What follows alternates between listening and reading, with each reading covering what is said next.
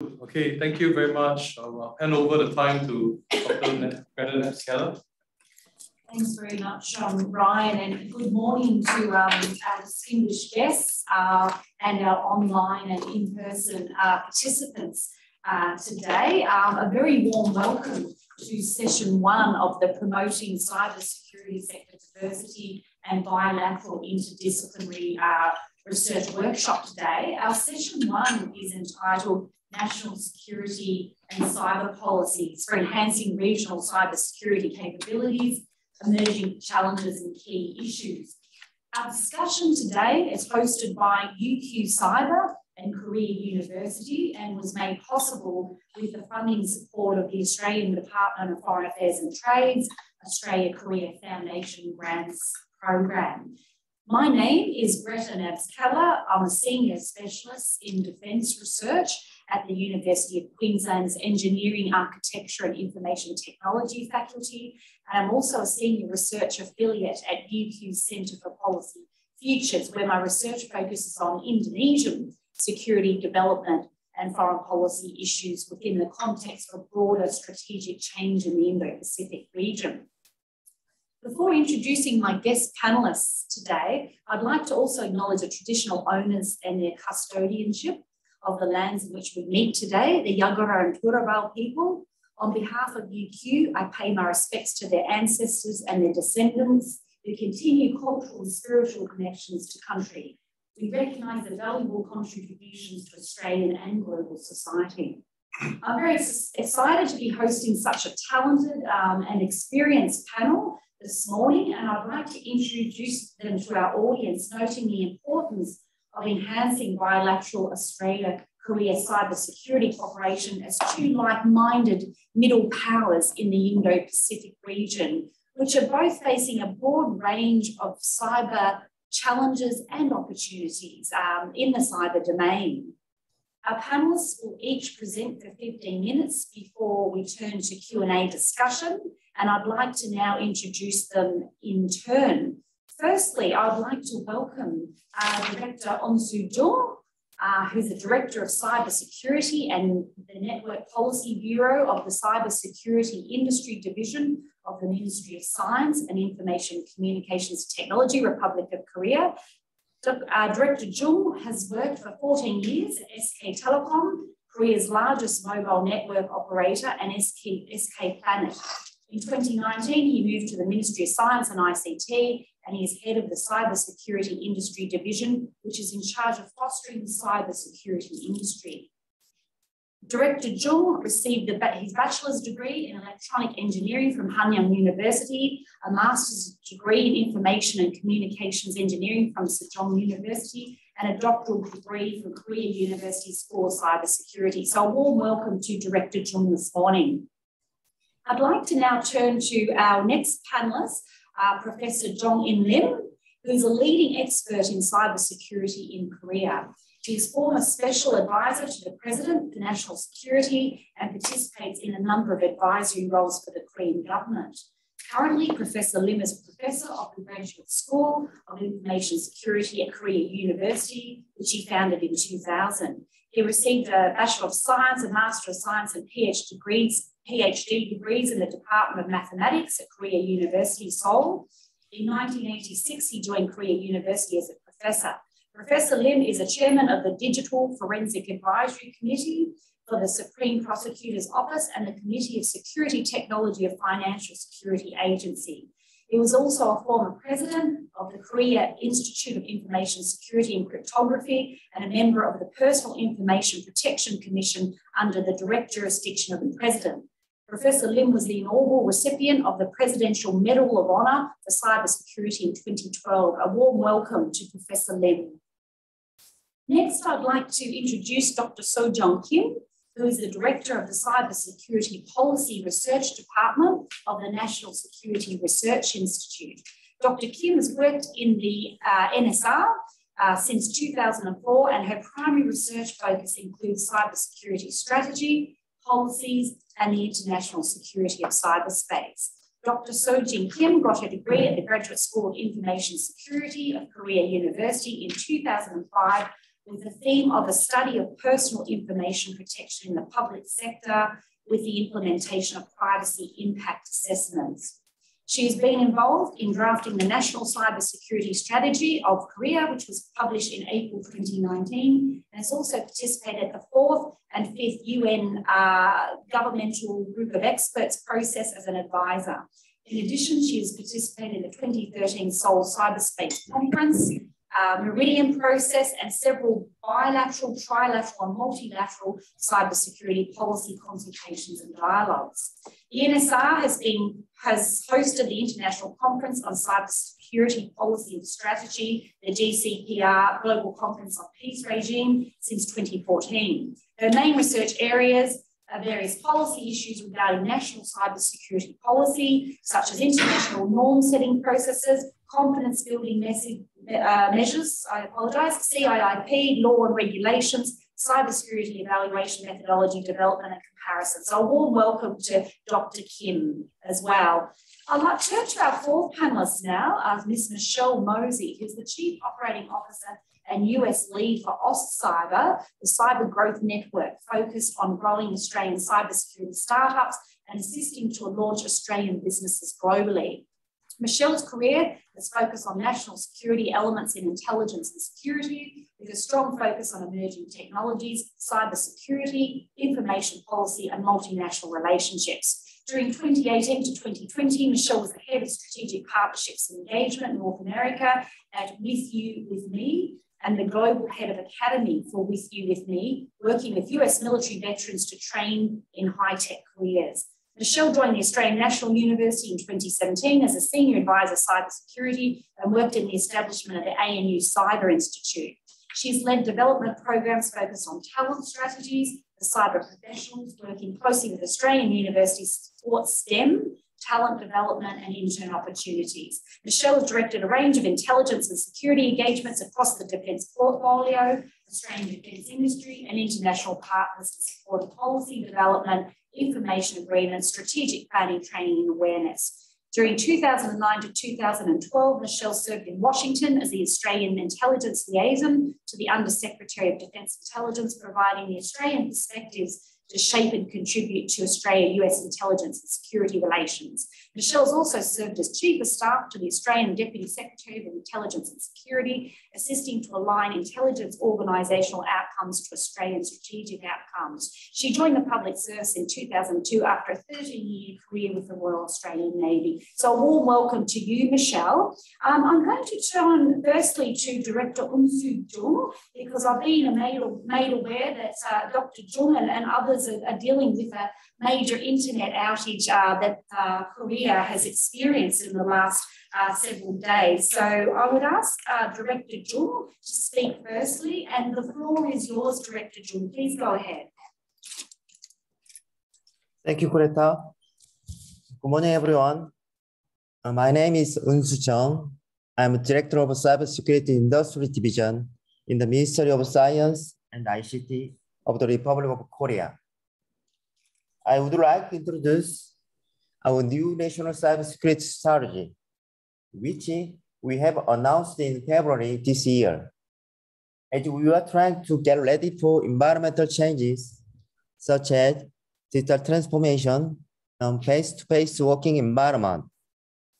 It wouldn't be much of an entertainment since it is government policy, so I want to take a little patience.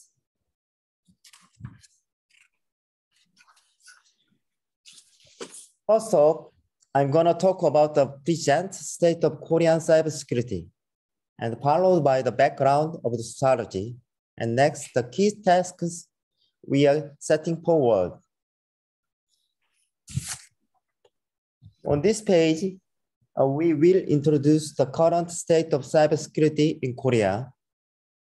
Cyber incidents like ransomware, smishing, DDoS, has dramatically increased in Korea after COVID-19 started. The number shows 2.5 times than the previous year. We are always trying to respond to cyber threat in a timely manner, and the scale of our domestic cybersecurity market is also increasing. In June this year, Korea took the first position out of 194 countries in the Global Cybersecurity Index report announced by International Telecommunications Union. Our previous rank was 15th in the previous iteration. We are leading the emerging network environment as 5G was first launched in Korea and trying to maintain safe digital environment as well. Next is on the background of the strategy. First, cybersecurity paradigm shift. Its digital services are expanding in our daily lives, in our economy, in our society. Cyber threat no longer has its boundaries, and the number of points of protection is getting larger and larger, and its scale as well. So far, the cyber threat were managed to be resolved if our security specialists use their medicine in the place and points here and when those threats became real. Now we can see those cyber threats anytime, anywhere. With the limited resource of cyber security professionals, we cannot effectively control all those cyber threats. Incident response approach with the security professional is showing its limitation in the new digital economy era. The globe requires fundamental change of cybersecurity paradigm.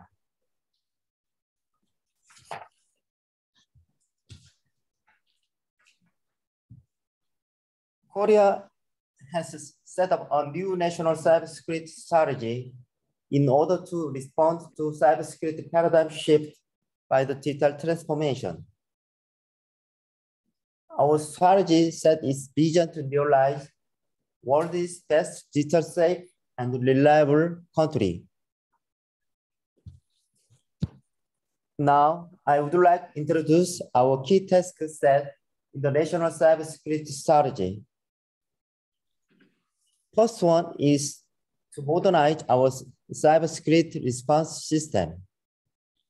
We are going to continue to support security vulnerability management framework in order to keep our daily capacity in a high state. Collected vulnerabilities are sharing with companies and all population, and security patches are developed and distributed. We also monitor more than 20,000 influential websites that have a highest access rate for each preemptive malware detection and defacement. In order to support relevant companies are able to respond in a timely manner. To keep the information sharing framework low, we are going to launch Cybersecurity Alliance, including but not limited to managed security service providers and cloud providers. We also plan to execute cybersecurity drills on a regular basis in order to encourage cyber response capability development for private sector in voluntary basis. The second key task is consumer-oriented digital security capacity building. We will support ongoing digital transformation process in private companies, including small and medium enterprises, by directly supporting expense for solutions required to implement non-face-to-face services. After selection process on the major software providers, we will support the security assessment for every phase of the designing, implementation, and distribution of the software and services, and the measures as well. To support secure software development and its supply chain security, we will continue to support providing assessment tools for software stability and tools for supply chain security. Customized support will be expanded as well, considering companies' different sizes and types. To small and medium enterprises who are interested in cybersecurity but lack of investment power, we will support them by inviting customized security consultation and adaptation of security solutions. For entire population, we will expand the remote security assessment services, such as PCs and IoT devices, in order to create a digital safe environment. We will execute more security assessment on unmanned services, non-face-to-face solutions, and mobile applications that many people are using, and create a digitally safe environment that the entire population can safely use. Our key task number 3 is about building the next generation convergence security infrastructure. Regarding convergence industry, like smart factory and autonomous vehicle, we will strengthen security capacity by setting up the own process, which can be represented by security guideline, proof of concept, standard model, and regulations. And for this, we'll have a convergence security association with relevant ministries participated. Also, we are preparing a common guideline for convergence security to be applied to smart factory, autonomous vehicle, and smart medical service. For cloud service, 5G mobile edge computing, which will be the key infrastructure for convergence industry, we will try to build a security infrastructure in a preemptive way.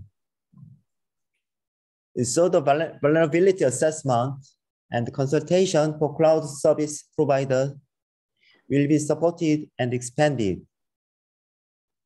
And the cyber attack monitoring system for the 5G mobile edge computing will be implemented, as well as research and development on post-quantum cryptography. Key task number 4 is about AI black response to emerging security threats. We will support companies preventing new security threats, access to local and international by distributing prevention and response guidelines. This year, we had continuous smishing campaigns leveraging COVID-19, so that we will prepare a program that can block the phone number used by those threats. AI technology will be used to predict cyber attacks, so that the AI security platform will be implemented in order to raise analysis capability. Security industry keeps demanding security threat data set to improve their products and for their new technology development. Corresponding to this, our government is going to open our security data set to companies through the platform for their security products and service development. These data sets will be analyzed and processed to be used in learning data. Key task number 5 is about securing Kwon technology for digital security. Contactless technology, remote authentication, next generation physical security, AI-backed cyber attack response. For this security technology, we will invest more money than before, about $84 million until year 2023, and onto the data protection framework as well.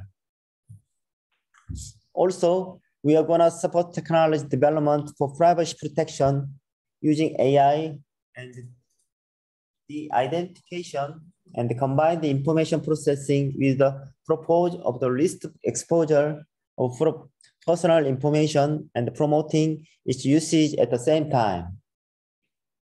And the R&D on isomorphic encryption, that the data are usable without a decryption process. we are gonna secure next generation convergence security technology, and we are gonna secure security technology for key infrastructure like cloud and 5G edge network, and also technology for response against AI-based machine hackers, and Kwon technology for AI-based security. We will secure 5G and AI technology and expand the joint international R&D activities for global technology cooperation. The last one, number 6, is about supporting cybersecurity industry growth.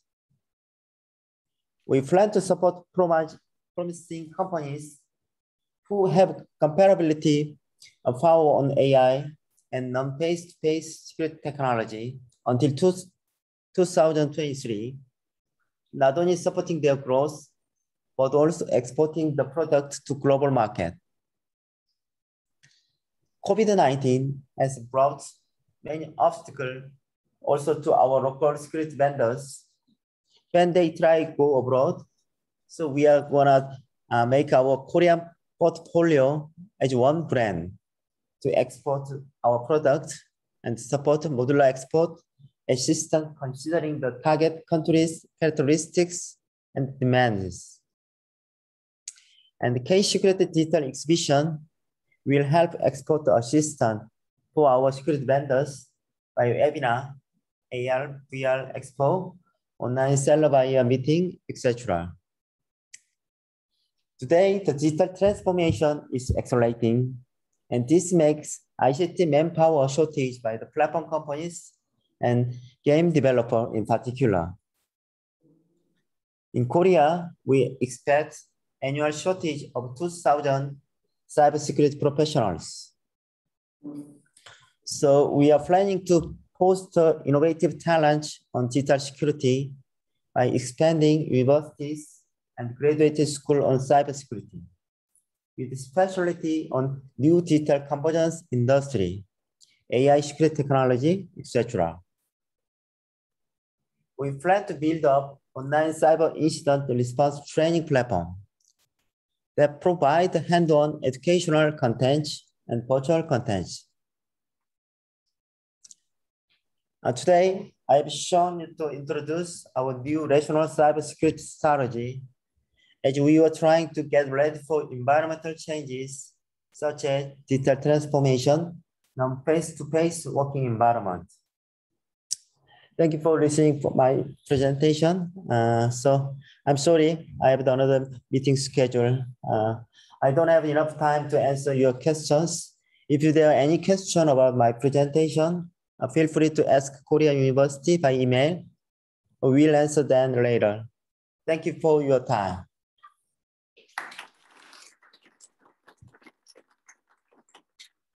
Thank you very much, Director Jeong, and we are very mindful that you have other obligations, and I'm sure our audience notes the very comprehensive nature of Korea's new national cyber security strategy, and we can pick up some of the threads of that presentation in our Q&A later.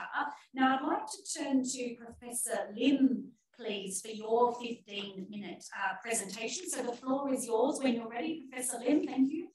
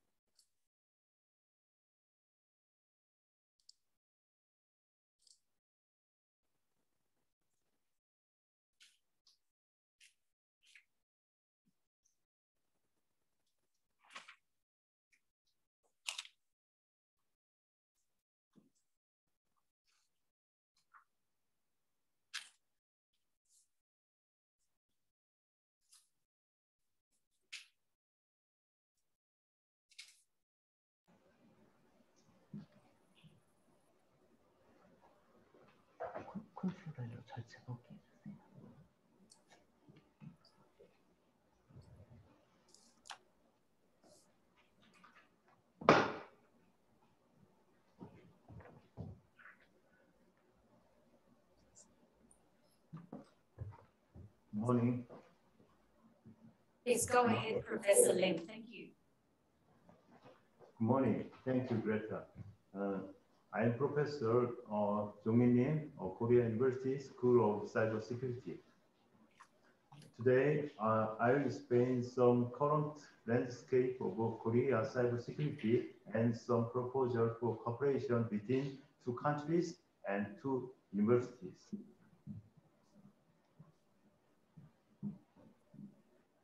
As you know, Korea is one of the most violent countries in the world, and we have suffered major cyber incidents for the last 12 years. To cite a few major incidents, 2009, we have suffered a massive nationwide DDoS attack, so internet service was shut down. 2011, NH Bank cyber attack. NH Bank, one of the most largest commercial bank, it was hit by North Korea, and internet service and bank service was shut down for a few hours.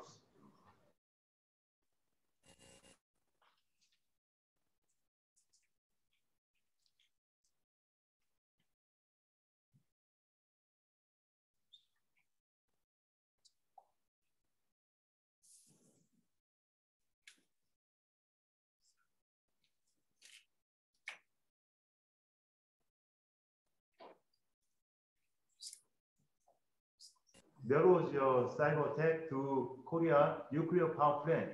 So people feared some Fukushima-like some incident.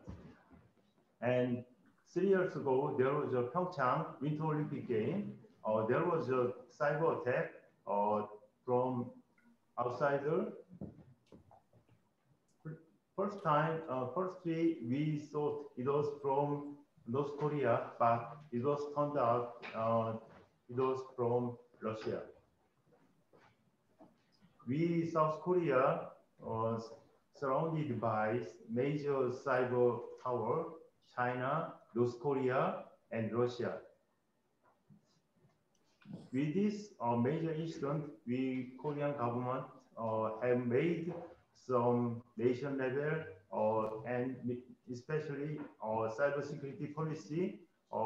Originally, it was focused on technical side and ministerial side.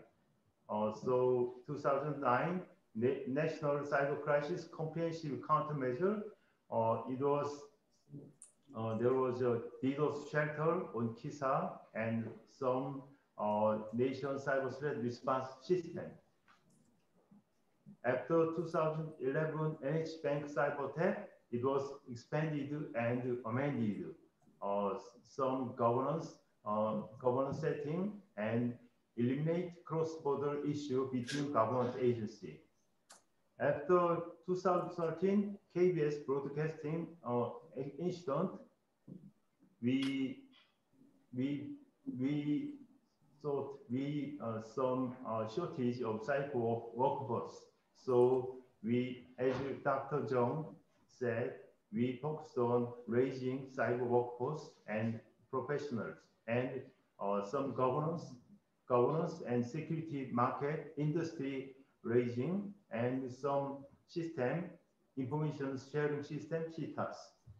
And 2015, National Cybersecurity Posture and Capability Strengthening Plan was made, and some expansion between government side and private side. And finally, after Pyeongchang Olympic incident, nation cyber strategy or security strategy and NCSS basic plan was made. 2019, April, Blue House made first national cybersecurity strategy. This strategy, first national cybersecurity strategy, made vision, goal, basic principle, and strategic task. Vision is to create free and safe cyberspace to support national security, promote economic prosperity and contribute to international peace. Goal consists of 3 goals: ensure stable operation of the state, especially core infrastructure protection is essential. Secondly, respond to cyber attack from outside. So, build a strong cybersecurity foundation, fair and autonomous ecosystem where cybersecurity technology, human resource, and industry are compatible. Then, in 5 months ago, 5 months later, a basic principle was made: balance individual right with cybersecurity. They strike a balance between protecting cyberspace and safeguarding the fundamental right of people, digital privacy. Balance between cybersecurity and digital privacy. And conduct security activity based on rule of law. That current government cybersecurity policy and activity in transparent manner and compliance with the domestic and international law. So, build a system of participant and cooperation, encourage individuals, business, government to participate in cybersecurity activity and pursue close relationship with international community. Strategic task consists of 6 tasks. First, increase the safety of national core infrastructure. Secondly, enhance cyber attack response capability. Third, establish government based on trust and cooperation.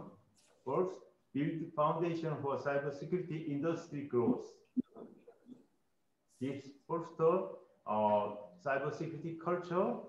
And lastly, lead international cooperation in cybersecurity. In September same year, basic plan for implementing was made. 6 strategic goals and tasks. It consists of 6 goals and tasks: enhance stability of critical infrastructure and enhance cyber attack response capability. Building or cyber deterrence, strengthen readiness condition for large-scale cyber attack, take comprehensive and active measures and enhancing cybercrime response capability, establishing governance based on trust and cooperation, foundation for growth of the cybersecurity industry, settlement of cybersecurity culture, leading international cybersecurity, materialize cyber military collaboration between United States and Korea, and participate in Asian Defense Ministers meeting.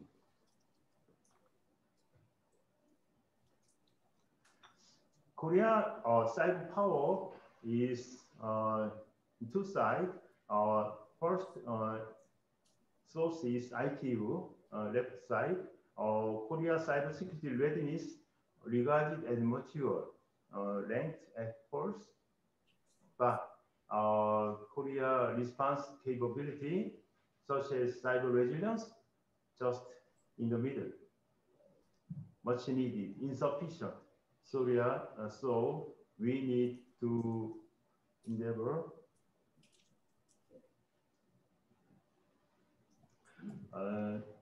As I said, Korea is surrounded by major cyber power: China, North Korea, and Russia. These days, for the last 12 years, we have suffered, and this year, most attack from China. Since Trump prohibited transfer of cutting-edge technology and tension between United States and China rising, China attack for conventional intelligence stealing, not only intelligence stealing, but also cutting-edge technology and human resource. So this shows number one attacker is China, all China. And this is source is ROK Cyber Command, military side, and this is from Ministry of Foreign Affairs. Most number one attacker is also China. We are not sure this is just IP address, so we are not sure this is origin or just pass through, but China is the main opponent in cyberspace from Korean perspective. As I said, these days, China is focusing on stealing cutting-edge technology and critical infrastructure vulnerability. So China is attempting to steal cutting-edge technology such as semiconductor, autonomous driving technology, display technology, or OLED. And this shows country behind the intellectual property leakage of Korea. Number one is China.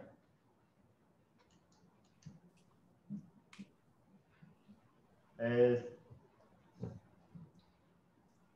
also, these days, the most concern in cybersecurity is ransomware, global concern. We also suffered ransomware damage. This is the Korean company ransomware damage, amount of damage very increased very rapidly. But this is just reported damage. We assume unreported damage is much higher, and most ransom comes from North Korea, Russia, and China also. These days, North Korea not only stealing intelligence hacking, but also they hacking to monetary purpose. So they use ransomware with Russia hacker. So we suffer very much by ransomware attack.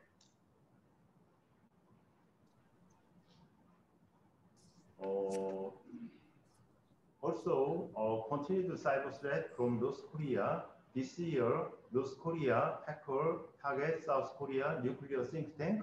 Also, they try to hacking attempt against aircraft manufacturer Kai. Also, key defense firm was hacked by North Korea, and Seoul National University was also hacked. Supply chain security, cybersecurity is a big issue. We also last year, SolarWinds hacking was a global issue, especially in United States. So President Biden emphasized supply chain security and ransomware. We also support supply chain security. Appears through 5G security issue with Huawei also was a big issue in Korea. This is a source, Cisco 5G security issue and supply chain security. Because of supply chain security issue and concern, Huawei, the most competitive equipment supplier, is almost wiped out in South Korea market, and also CCTV, made in China CCTV is very competitive in price. So they are dominant supplier of CCTV in South Korea too. But we discovered some backdoor in Chinese CCTV. So they were expelled from South Korea market in defense market.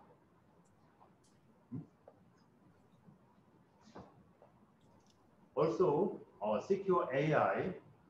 As you know, AI is a game changer, but how to make AI secure and trustworthy? This is a big issue.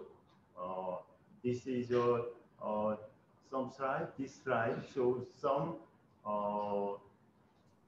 weak point of AI and how to make AI trustworthy.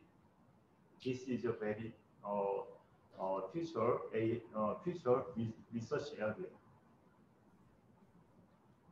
How to countermeasure, how to make build cooperation between Korea and Australia. Strengthen national cybersecurity capacity and international cooperation. I think possible measure of Korea-Australia cooperation, multilateral side, this shows existing cooperation, UNGG and United States-based approach. But possible model of cooperation is something like Quad or AUKUS model. This that can be applied to cyber area. So we want cyber Quad or cyber AUKUS model or cyber alliance between two countries and or multilateral, including United States, Japan, and UK. Also, bilateral model, high-level cooperation, and intermediate level of cooperation, low level of cooperation. Some intermediate level, some combined military training and combined research and development. This cooperation can be applied to two universities, and some information sharing, cyber defense hotline, competence building event, something like this joint option. Possible bilateral cooperation between also applies to countering ransomware. This is as I said, is an urgent issue. So this we can start from this topic. So and this is a very good topic. As a conclusion, Korea and Australia are countries that have geographical, political, and economic common interest in the pursuit of democracy and free trade. Two countries have high national capability in terms of cyber security and a common cyber threat derived from China. So, Korea, Australia need to promote regional cooperation models such as CyberCode or AUKUS. And KU and UQ, Queensland will conduct educational research cooperation to develop specific policy measures and technical capability to contribute to cybersecurity cooperation between Korea and Australia and the cyber safety in this region. Education research cooperation related to ransomware response, AI security, and supply chain security can be meaningful start point for continuous cooperation between two universities. Thank you.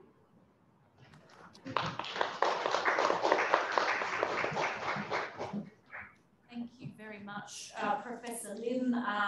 That was particularly interesting. We can pick up on some of the content of your presentation. I found the timeline of major cyber incidents and response really useful, and the suite of policy responses to cyber incidents. Some of the core strategic tasks of the national security strategy, and of course the international engagement and geopolitical dimensions of cyber security. So I'll move on to our next panelist now. Dr. So Jong-Kim, the floor is yours. Please proceed. Thank you. This is Jong-Kim. Can you hear me? Can you hear me?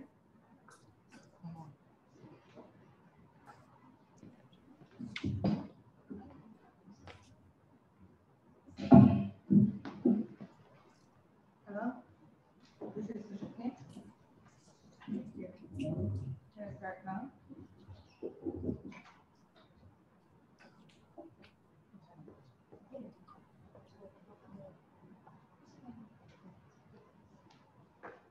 Nice meeting you, and thank you for inviting me to this fabulous event with Australia. And it is also always a great honor to talk with my teacher, Professor Lim, at the same event. And you will not believe this, believe it or not, you know, the order from the director Jeong and Professor Lim and by myself, we were not actually talked before this event, but the order itself is so wonderful because the ICT ministry shows how we see and the Korea sees the cybersecurity issues with the industry. And then Professor Lim talked about all the history and the what will be done, especially with the national strategy. And also he suggested some ideas on how we can do something more in the future. So my presentation will be one good example of what can be done together at the R&D sectors and also in multilateral cooperation. Maybe we can use this as a starting point to talk about what can be the guideline or standard to international norms where there's a common understanding. So let me start. Before start, I had all of this talk is my personal capability, not the official ones, and please keep in mind. And then all materials are under review for the public publications, so please do not use this or refer this yet. So I want to let you know that the public official publication were done, and I want to let you know. And Greta said I've been worked at the National Security Research Institute since 2004. The NSR is government-funded R&D institutions. I'm leading policy department and working on the national cybersecurity strategy development and legislative authority works and critical information infrastructure protections, etc. So our main research area have three categories. First is about the entity-level cybersecurity enhancement measures, so which includes the revision of several legislations, the CIIP Act and the E-Government Act, some guidelines of ministerial budget to make a legal basis for the budget spending for the information security purposes. The second area includes more holistic and national security perspectives. The cybersecurity became one part of national security issues, and these days it's getting important. So with this, we have participated in the Seoul conference in 2013 and took part in the 2019 National Cybersecurity Strategy publications. Thirdly, international security also encompasses the cybersecurity portions and the international norm settings in cyberspace was main missions more than 30 years in the UN Information Security GGE. Still, there's no international laws having any legal authorities, so, and still want to have CBMs and specific norms in this field. So that's why I've been also involved in several UN GGE processes as an advisor. So now I'd like to start my presentation on the KEPCO and NRM briefly. So I want to talk about the background and overview, some the methodology itself and national response metrics in Korea and decision-making process we suggest, Convergence and further works. So whenever any cyber attack occurred, we have to proportionate response, not only technical, but also political and strategic responses too. But however, we had no guidelines for the decision making. So our team made KEPCO, the cyber attack severity assessment methodologies, and national response metrics to provide the basis for the decision making. So it took us 4 years to develop this and led us to refine the national cybersecurity strategies, and we translated the Telemanual 2.0 in Korean, and then we could make our own punitive methodologies, how seriously we got impacted from specific cyber attacks. So recently, cyber attacks led by the state and national background organizations have increased and are threatening national security. Looking at cyber operations, trackers, a national cyber accident will be operated by the CFR, a think tank in the US. It can be seen as the state smart state-sponsored cyber attacks continue to increase. In particular, the number of attacks increased 2.5 times in 2020 compared to 2017. So in order to secure deterrence against the increasing numbers of state-sponsored cyber attacks, the need for active response at the national level is expanding.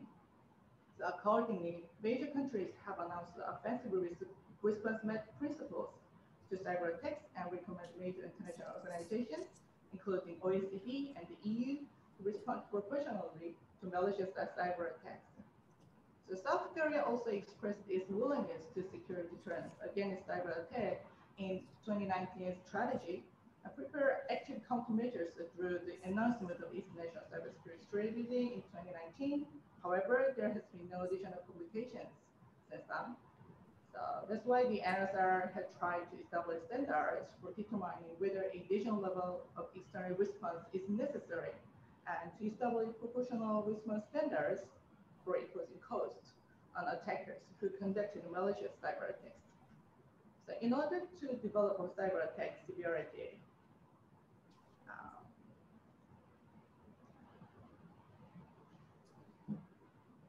we've looked at the trends of the severity assessment methodology in the world. So they comprehensively examined the evaluation of the cyber accident in the IT and OT field, and vulnerability evaluations and evaluation framework for diplomatic responses. So through that, the attack target, attack capability, damage scale, and impact, and it can be seen that these three are the main factors for evaluating the severity of cyber attack. Among the sub-items, the complexity of the attack, the effect on the function, and the influence of the information were selected as the most frequently evaluated items, indicating that they are essential items for severity evaluations. So using this methodologies, we made the criteria for the evaluations, and we made some our calculations and numbering methods inside, and then we make a score for the how severe we've impacted through our 27 cases analysis. So using this methodology, the severity of 27 cases of cyber attack in Korea was evaluated here. There were 9 attacks with serious and high severity levels, as shown in the table, and the KHNP hacking and March 20 cyber terror, and the Pyeongchang Winter Olympic hacking in Korean cases. The most common cases were in the middle of the severity level, and the state-sponsored espionage and high-tech information, such as the energy defense sector, secret killings continue to occur, and cyber attacks and the finance benefits have recently increased.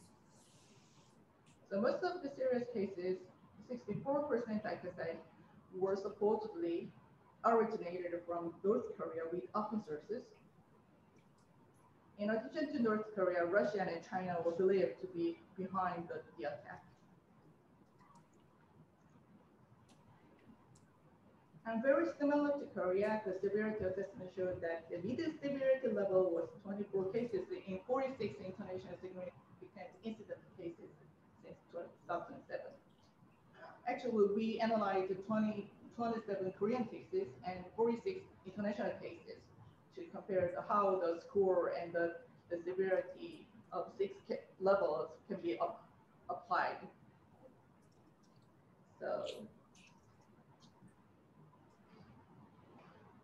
So the median security and severity level was 24 cases, and the serious and urgent cases were 6 cases each, and all of which were presumed to be the work of the state or the state-sponsored activities. So this can be said to indicate that cyber attacks are not as urgent and destructive as words through physical attacks, but are affecting national security through continuous and obstructive attacks.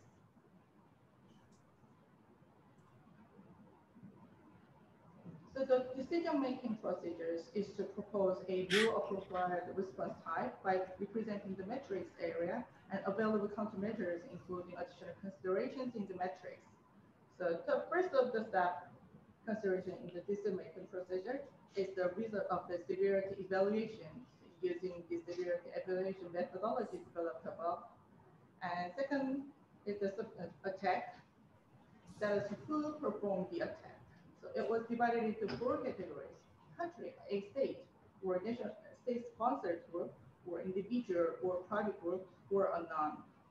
And the third, the accuracy of attributions, defining the criteria in 3 ways: very accurate, quite accurate, and estimated.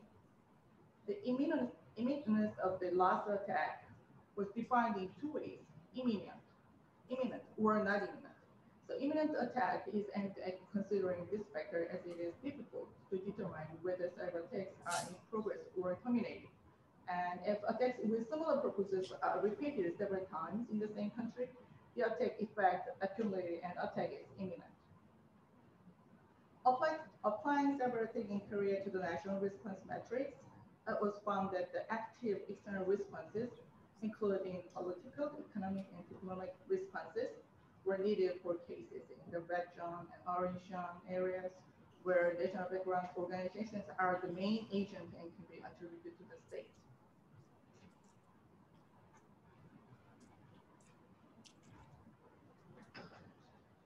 So we made this diagram when the attack was occurred. So we investigated and we evaluated the severity, and then we used the 6 category classes of the severity. Then we think of very emergency cases and the medium low baseline cases. In that case, we separated it if the attacker is a state or state-sponsored group or the individual private group. Like that way, so we make the zones for 6 or 9 areas to think it as a guideline for the response.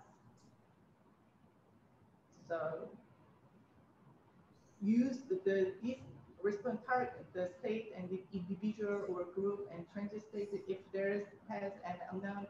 It is about the attackers, and this is about the severity. So from 0 to 5, so we can calculate the cyber attacks with the from baseline to the emergencies. So when we put again backward to our cases, so we thought in 2003 maybe we have the high severity, but in the actual response type can be F like this. So this can be done with these 27 cases in Korea.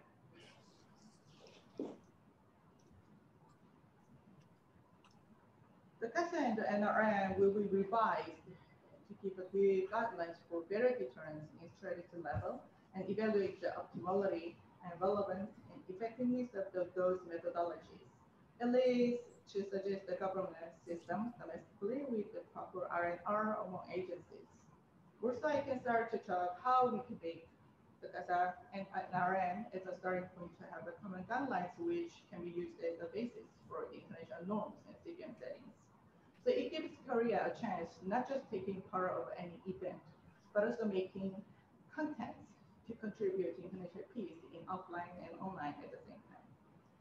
So in this regard, collaborative research with the QU, for example, will be a good source of regional cooperation instrument. So I quite well understand how Australia has been trying to work with ASEAN countries in cybersecurity area and bridging the US side, the EU and UK side into the others.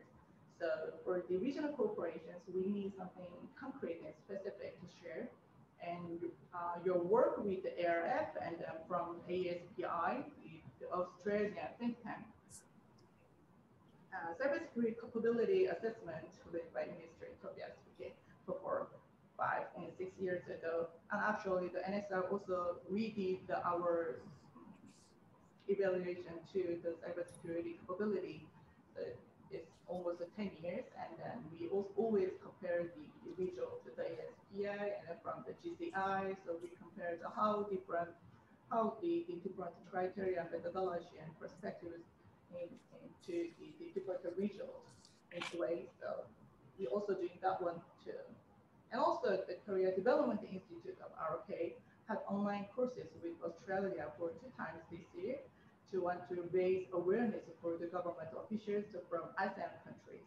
So those activities are really helpful for the common understanding in this region. So finally, I may refer just a line from the Harvard University said that we need to think of cybersecurity not with cold war versions, but with the three-dimensional angles of social, economic, and politically.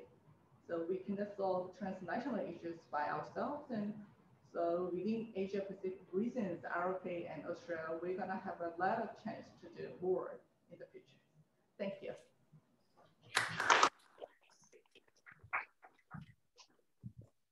Very much, Dr. Kim. I think very interesting, certainly around the need for standardized criteria and metrics for measuring the severity of cyber attacks, and also note the potential there for bilateral, enhancing bilateral and multilateral cooperation. So we'll turn to our fourth panelist, Michelle Mosey now, and she'll present for 15 minutes, and then we'll go to Q&A after Michelle. Thank you, Michelle.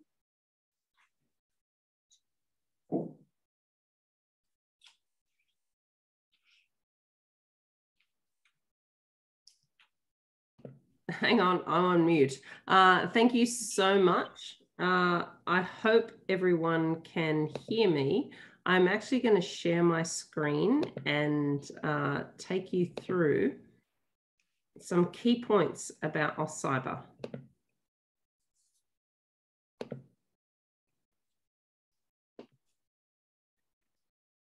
So thank you very much, and certainly the opportunity to join you here today at the University of Queensland and Korea University in the Promoting Cybersecurity Sector Diversity and Bilateral Interdisciplinary Research event.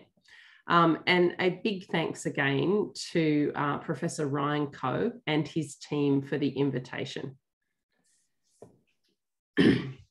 AustCyber, I think it's a good way for us to lean into an explanation about who we are and what we do. We're actually a public. Sorry, yes. to just interrupt. Sorry to interrupt. Are you sharing a PowerPoint presentation there? Yeah, can you see it? No, for some reason not yet.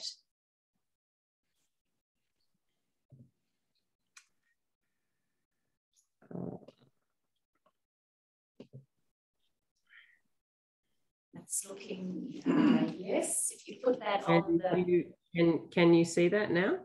You can see that. If you just put that on the full screen, that's right. How's that? That's good. Thank you, Michelle. All right, fantastic.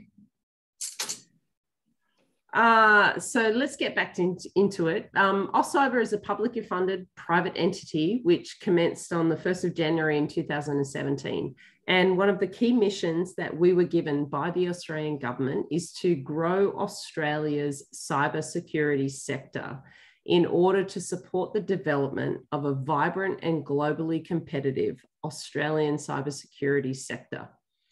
So a number of our activities enhance Australia's future economic growth in a digitally enabled global economy and improve our sovereign cyber capabilities that are available to protect our nation's economy and community.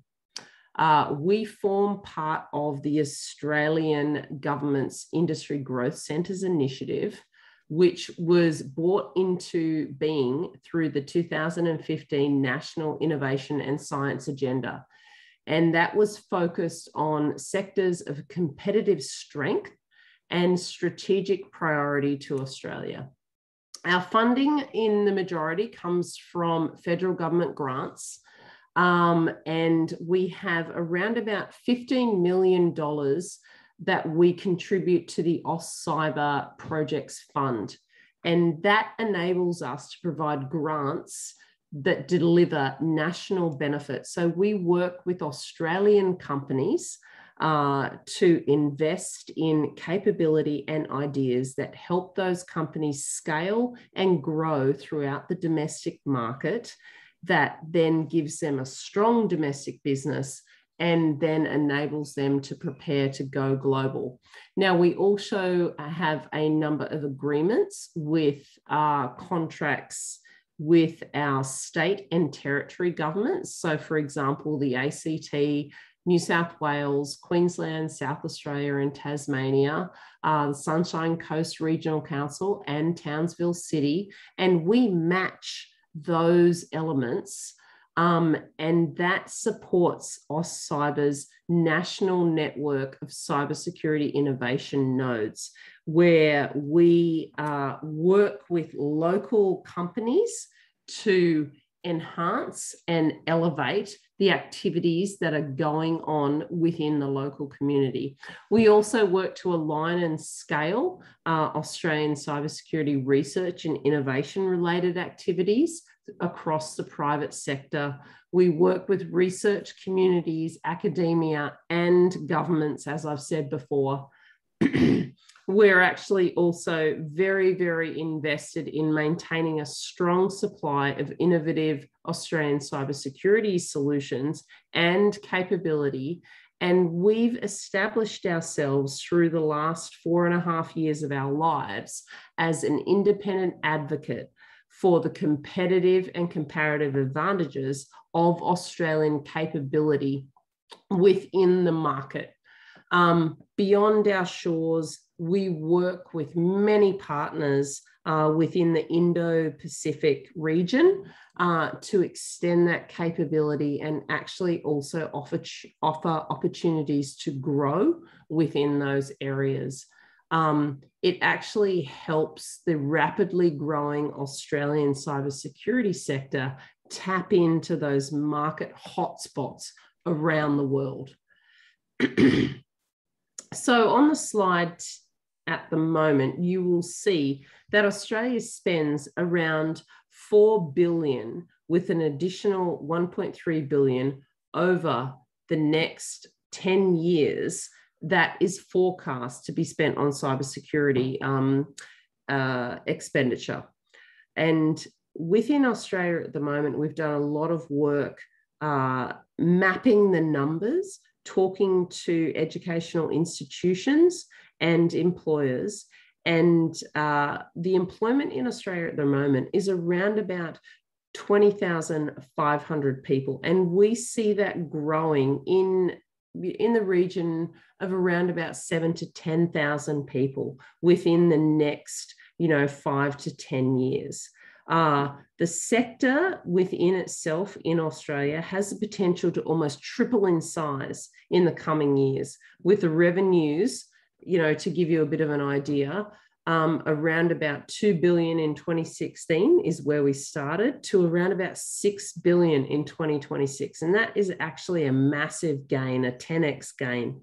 From a perspective of how we rank internationally, we're second in the world for policies that support cybersecurity and allow government data to be openly available to the public. And that is proven through the work that DFAT has done throughout the cyber ambassadors team within DFAT, Ambassador Feakin, and the work that they've done through the Cyber and Critical Emerging Technologies program. Australia's cyber maturity is also the second highest within the Indo-Pacific, according to the annual survey conducted by ASPI. We are a world leader in contributing to the input and the insights that we provide to not only the World Economic Forum, but also many other forums, throughout the Australian and the international community, lending Australia's insight and experience to what it actually means to implement strategies and standards throughout the country. And as you can see there, the final dot point, 7th most committed cybersecurity country according to the ITU's Global Cybersecurity Index. The Australian Cybersecurity Strategy 2020, this was released around about August last year. And Australia has actually a critical dependency in the digital domain, and therefore on the trust and security of all digital activity. with the accelerated uptake of digital technologies in response to COVID-19 pandemic and the more day-to-day activities to moving online, we have needed to increase our focus on ensuring the digital environment is more secure, resilient, and effective. Part of the cybersecurity strategy that was released saw that Australia will invest $1.67 billion over the next 10 years, building on the initial $230,000, which is invested in the 2016 cybersecurity strategy. Those elements are broken down into the following 7 areas: protecting and actively defending critical infrastructure, including cybersecurity obligations for owners and operators. And this can actually be reflected in the cybersecurity and infrastructure policy that has recently been released by the Australian government. We're also looking at new ways to investigate and shut down cybercrime. We're looking for those stronger defences for government networks and data programs across all of those elements, which include critical infrastructure. Part of supporting those elements is the Joint Cybersecurity Centre Partnership Program, working very, very closely with industry to increase reporting and collaboration of information at those different levels across the market and sharing intelligence or sharing information.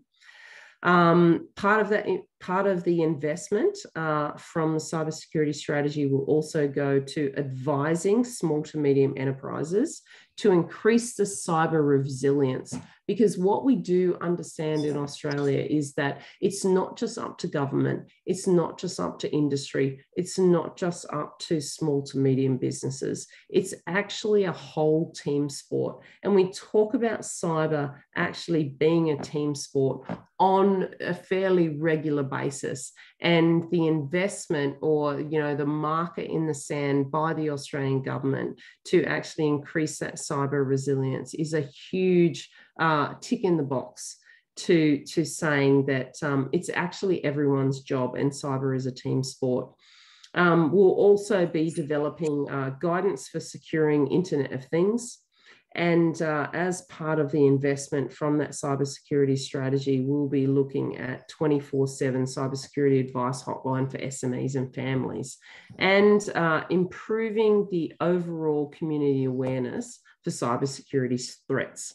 But what I did actually want to take you through is a bit of a 2020 overview for the sector competitiveness plan. And this is a report that AustCyber pulls together from across the ecosystem in Australia. And this will provide you a bit of an insight into the market in Australia. So around about 147 billion was spent on direct cyber products and services from a global perspective. The gross value added of Australia's sector is around about 2.3 million.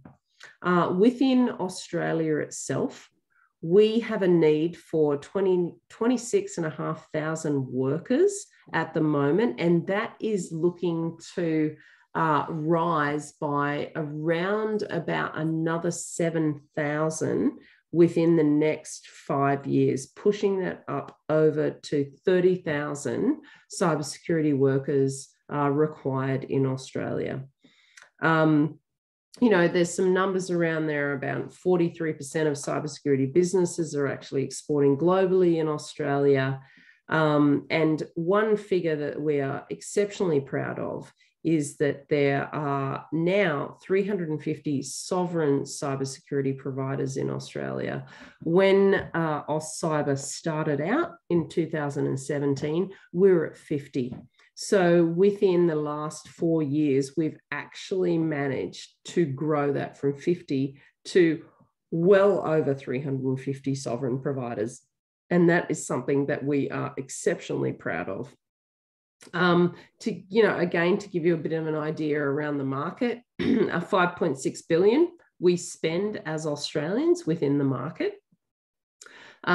Providers within the Australian market generate around about 3.6 billion in revenue. 3 billion of that is from the domestic market, with 600 million from the international market. And this will, you know, lead you to one of the key elements that AustCyber focuses on, which is global export, to increase that 600 million to well overtake the domestic market. You know, on to the next point. Most of the businesses in Australia for cybersecurity, they're very, very young. We are a young market. We have lots of entrepreneurs who are focused on the market, but the majority, they're less than 5 years old. And 66% are less than 10 years old. That is a very, very young market, particularly when you are looking at dealing with many of the businesses who focus coming out of the US and out of the UK. Australians are fantastic at collaboration. So the conversation today around Korea, Indo-Pacific, South Pacific, about how do we partner? How do we continue to increase the security of not only our nations, but how do we work together to do that? Australians are great partners, and we always look at those opportunities about where both sides can benefit, not only from a national security interest perspective, but also the perspective of bringing home some of the benefits to each of the businesses. You know, COVID has been a very difficult time for all of us over the last 18 months. And, you know, you can see there on one of the points that 51% of our businesses, they have been required to change the way they operate because of COVID instances.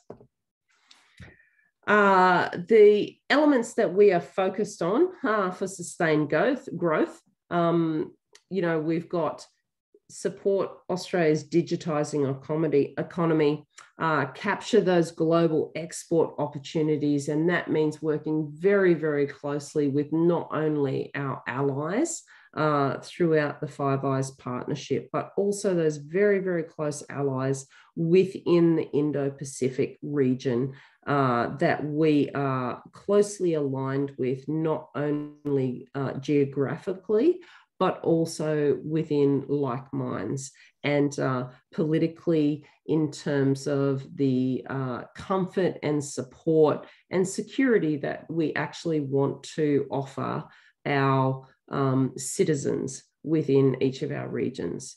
We want to be able to incentivize innovation and the capital flows. So what does that mean? That means actually industry and universities working very, very closely together and looking at those hard challenges about the problems that we actually need to solve. Number 4 is improving the market maturity and access. And again, that is not only about developing strong partnerships with those within the region, but actually also starting to remove some of the procurement barriers that exist, not only internally to Australia, but actually putting some requirements in place where strong and trusted partners are given not an exception to the rule, but certainly a different level of consideration because of the strong partnerships that we use when we work together. And of course, the big one that I know we're going to talk a lot about tonight is the development of skills in the future workforce. Of course, AustCyber has done a lot of work in this space, from everything to the NICE framework to the Skills Partnership for Innovation Fund, which is supported by the Australian government, We have developed a national curriculum at the vocational education level, which supports those individuals who want to reskill, upskill, and get into the market. So it's a huge challenge for every one of us within the market. Just quickly moving through some of AustCyber's achievements over the last 4.5 years. As I mentioned before, we're home to around 350 cybersecurity providers. 80% of those are actually headquartered in Victoria, New South Wales, and the ACT. That should not be surprising. It is the east coast of Australia, so it actually is the closest to the west coast of the US. AustCyber itself has nodes in each of these areas. We have 3 nodes within Queensland, within Brisbane, the Sunshine Coast, and also Townsville. Within New South Wales, we have an office in Sydney and also Canberra. Victoria, we work very, very closely with. We have a node within Tasmania, we have a node within South Australia, and we have a node within Western Australia with Edith Cowan University. These again just provide you a bit of an overview of, in terms of the provider's age, how long they've been operating in the space, what their priority areas are. And of course, if you would like to delve into any more of this information, you can get that from the AustCyber website at www.austcyber.com and look for our sector competitiveness plan. I did just briefly want to delve into the cybersecurity skills shortage in Australia. This is our forecast that was put out within the sector competitiveness plan. You can see, 26,500 workers currently forecast, growing to 33,500 workers. And you can see there by, the orange, that there is actually a significant deficit. And, I guess reflecting on many of the conversations that I've had with Professor Ko around how do we build the cybersecurity skills, it's actually all about diversity. It's actually all about looking at those workers who may have relevant skills in adjacent industries. For example, I have a deep and long history within the Australian military, and I work a lot with veterans, looking at veterans about the roles that they come out of after serving, and how some of those skills can actually be applied to cybersecurity. So I think there are lots and lots of opportunities there for us to look at people who may not come from what we would deem the natural pipelines of talent that we would look at for cybersecurity. Because if there is anything about cyber that we know, it is ever evolving. And we need to actually consider a lot of individuals who don't have the normal engineering skills that we have previously thought were critical to operating within this role. Of course, attracting talent, it's all about diversity, whether it is gender, whether it is age, whether it is background, whether it is educational. The more we open our eyes to the different talent that is actually available within the market and the problems that we need to solve within cybersecurity, we will be better off. And there are lots and lots of actually good companies and programs out there at the moment that are actually looking at these opportunities. And, a couple that I would mention, certainly one would be Humanico, which actually looks at how do you build teams and what are their key skills. that you can apply to the problems within your business. And of course, With You With Me, which is a very focused veteran organisation that looks at the kinds of skills that veterans develop within service and can then be applied to not just cybersecurity, but also emerging technology problems. And, you know, the third one there before I finish off is retraining at speed. The challenges that we have right now around the cybersecurity workforce, we can't afford to wait.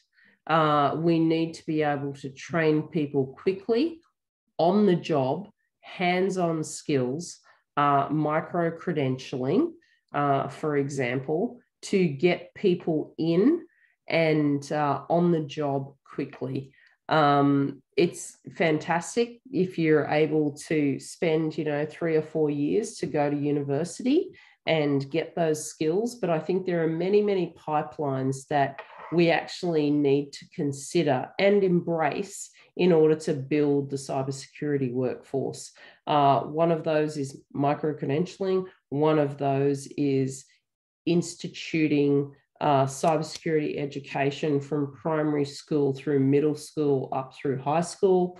Another one is vocational educational certifications and enabling individuals to build the bricks that allow them to build their own pathway to a career in cybersecurity. And these days, a career in cybersecurity could mean everything from engineering, hands-on tools, hunting, all the way through to risk assessment, consultancy, and business advisory services. It's no longer a hoodie in a dark room job. These are roles within cybersecurity that stretch across every element of your business. I will finish with that. Thank you for your attention. Terrific. Thank you. Thank you very much, Michelle. I think what you've very ably conveyed there is, as you said, it's a team sport.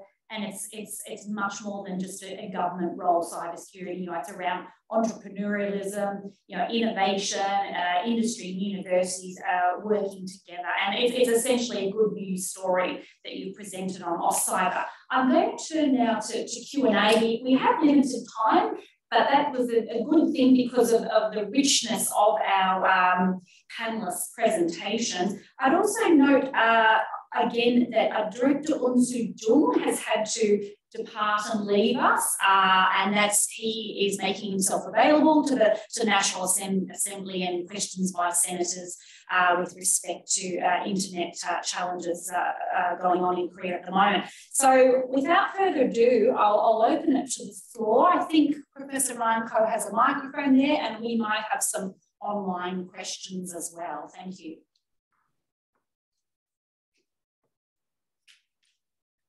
We'll have a look online for some questions. And while we're waiting there, we have, I'll proceed with some of the first questions. I'd like to go back for a moment to Dr. Kim. Dr. Kim, can you hear us on the line still?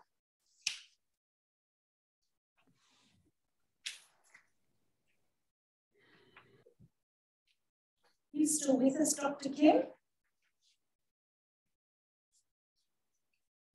What about Professor Lim? Is Professor Lim on the line at the moment? Yes, he's muted.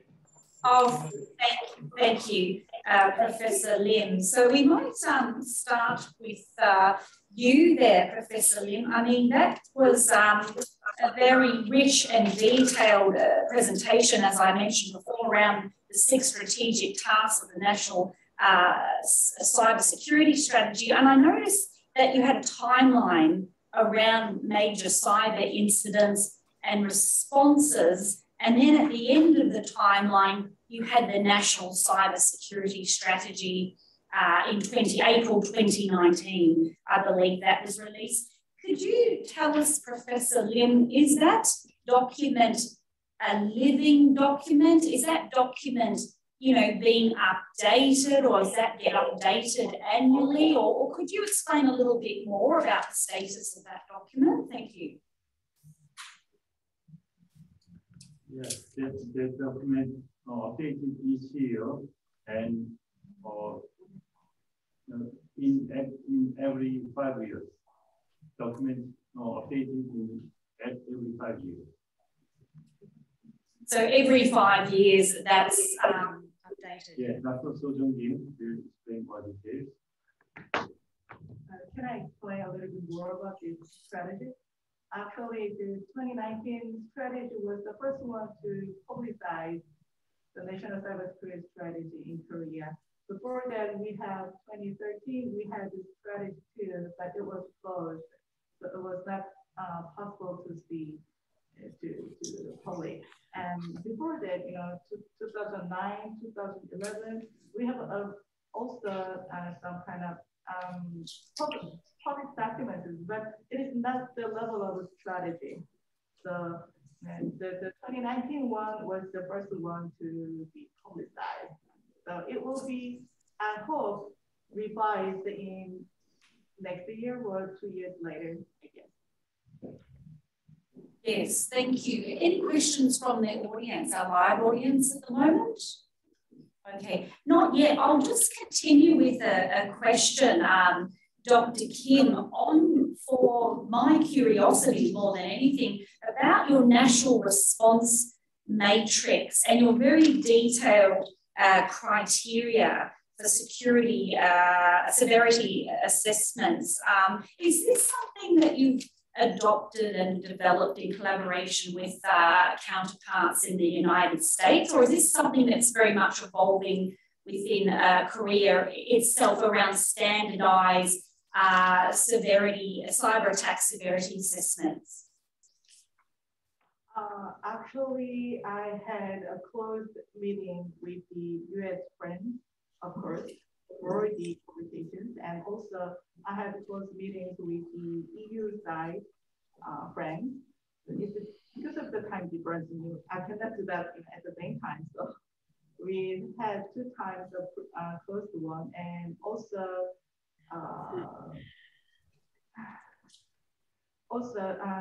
I know that Germany and Japan and US is trying to having those kind of things in their own. So next year I will, it is supposed to have a meeting with them, actually, with ours.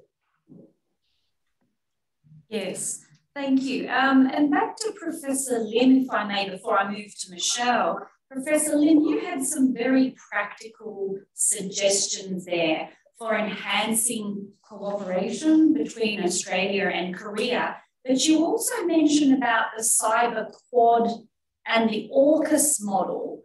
And we know that the AUKUS, the trilateral security partnership at present, involves Australia, the UK, and the US.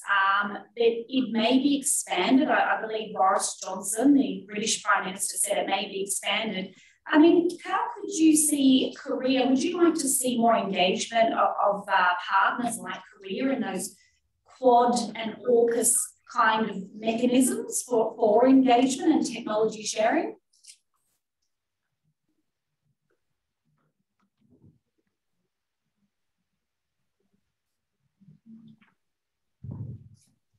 I think to make cyber code practical, it is essential to build trust building, and for that purpose, we have to joint workshop, make joint workshop and cyber workforce training and R&D, common R&D. That's the first step, I think. Thank you, Professor Lim. Michelle, I'll turn to you for a moment, if I may. You've talked about diversity and the importance of diversity, and I know we're picking up on diversity, I think, in our panel, our next session, after lunch. But it was an interesting comment you made, because it reminds me of some conversations I've had with Ryan, is that, you know, in our UQ Masters, we're not just attracting engineers, we're attracting, you know, a really broad cohort of postgraduate students undertaking the Masters. Can you comment on where you see diversity going in terms of workforce skills development and prioritisation, both by AustCyber and government attempts to promote this? Look, yeah, thank you very much for the question. I think that as we have developed as a cybersecurity profession, we've actually grown to understand and accept that we need very, very different perspectives within the cybersecurity profession to make us successful. There are lots and lots of stats that I could quote around the benefits of bringing women alone to an organization, because they come at it from a different perspective. They come at it with a different idea about risk. But it's not just the gender component. It's actually looking deeply within all of the resources we have within our region. And whether we're talking about Australia, whether we're talking about New Zealand, it's tapping into the veteran market. It's tapping into individuals who may have had long careers in Australia Post, or, you know, pick any other number of industries. I think it matters less about the industry that you've worked in, and it matters more about how you think. In order to, you know, really build out the cybersecurity profession, we need to be looking at individuals who are curious, individuals who like to problem solve, individuals who are good at communication, individuals who are, you know, work well in a team environment. And if I had have just used those 4 elements and applied them to what we have previously known as cybersecurity professionals, they probably wouldn't quite match up. But the reason for that is, as we have become more knowledgeable about the types of skills that we actually require across small to medium enterprises and big business, we've actually come to terms with the fact that we need lots of different skills. And all of those skills don't rest within what we have previously identified as a cybersecurity professional. So I think it's as much about those of us who are in education, those of us who are in industry, those of us who are in recruitment, in big business, expanding our minds and saying, actually, the technical unicorn, who we used to think about before, is actually not always the person who's required. It's someone who works well within a team, who actually knows how to communicate the business issues from the technical level to the financiers and the decision makers within the organization. And those people come in all different shapes, colors, sizes, backgrounds, ages, genders. And I think, like, honestly, I think we're getting better at it, but we need to have it more forefront of mind than ever before, because that's the only way we are going to solve the skills crisis, because it's not about training. It's not about people. We've got plenty of people. It's about us accepting those people into the profession. Okay, thanks, Michelle. We do have I know we're running out of time, so I'll go to one question, I think, because we need to conclude around 12:30 Brisbane time. The question is, around the strategy. So you covered, Michelle, Australia's cybersecurity strategy 2020. We've heard from our Korean panelists about Korea's cybersecurity strategy of April 2019. And the comment is the strategies all seem to embrace the exponential speed of technological growth like 5G, the Internet of Things, and connecting more critical infrastructure to the internet, and appear to slap more money at the problem that will pop up. Should we take a step back and use policies to slow down the non-stop growth of technological abuse and connecting things to the internet, and focus on hygiene around supply chain and privacy issues? So I guess that's really a question around, should we use policy levers to slow down some of this online malicious behaviour and rapid technological advancement? Could I turn to you, Dr. Kim, firstly for an answer around that, please? Thank you for the question.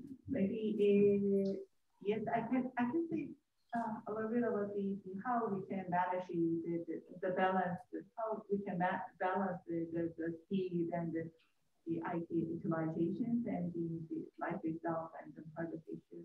It is very big issues, and it depends on the environment, and then it is also depends on the culture to the tendencies of how we see the development of IT.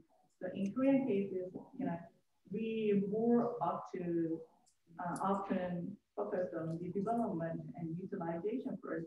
That's why we are now here. So in security and privacy issues, always there's some big voices to talk about. We have to care about the privacy issues and then the other policy issues, but still, it is not quite well refined how we can manage that one. But in 2019 national strategy, we definitely mentioned that we were going to do the balance between the national security and privacy issues and the development and the emerging other things at the same time. So I hope that will be reflected in the future processes or work in good ways, but still in academic perspective, I understand, and I'm very agree with the worriness of the delay among the development and the policy issues. And also, I should mention that the 2019 National Cybersecurity Strategy was published by the President, and then 2020 Cybersecurity Strategy, which was explained in the earlier session of this panel, was made by the ICT ministries. So if we see the ICT ministry strategy, it is more focusing on the utilization. So maybe you can understand why the strategy itself is more focusing on the utilization, because the entity itself to made was the ICT ministries, and their main purpose is to utilizing and having good life with the development. So maybe you can understand in that way. Thank you. Thank you. Professor Lim, I'll just give you a last comment before we're going to conclude. Now, did you have a last comment, Professor Lim? Thank you. As Dr. Jong-in-Lim mentioned, the balance between digital privacy, digital human rights, and technology is essential. So that's why I emphasize secure AI and trusted AI. I think this is the first step to collaborate between Australia and Korea. And in the afternoon session, we'll discuss details about how to build up collaboration between two countries and two universities.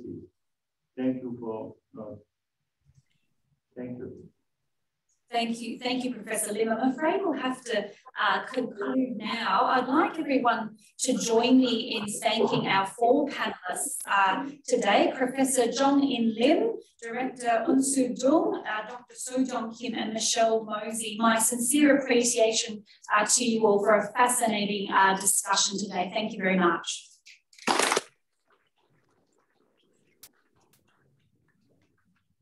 I think that concludes our session 1 for today. Thank you. Yeah, thank you.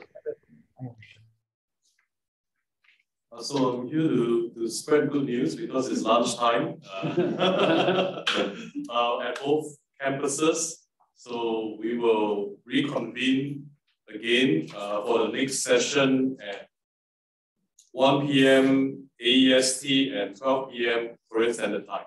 Okay, so see you shortly. Please feel free to network with your peers during lunch, and hope you enjoy the lunch. See you soon.